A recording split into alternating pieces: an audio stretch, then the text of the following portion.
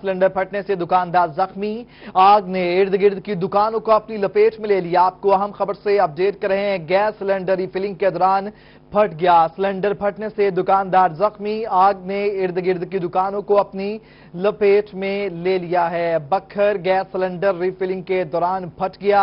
مزید معلوم کریں گے بروچی میاں والی ذیشان صفدر سے۔ ذیشان کہیے گا، آگ پر قابو پانے کے لیے کیا کارروائیاں کی جا رہی ہیں؟